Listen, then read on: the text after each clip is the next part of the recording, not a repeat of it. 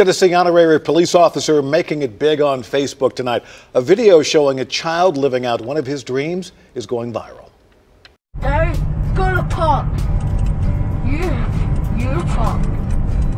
They.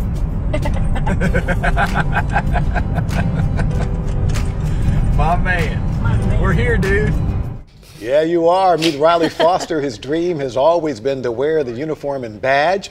For his 11th birthday, the Olive Branch Police Department made him an honorary officer. Foster was in his classroom at school when officers came in and said they needed him for the day. He got to ride around in the cruiser and was even sworn in at the police station. They spent the day celebrating his birthday out on patrol. He looks so handsome in all that video. I love that.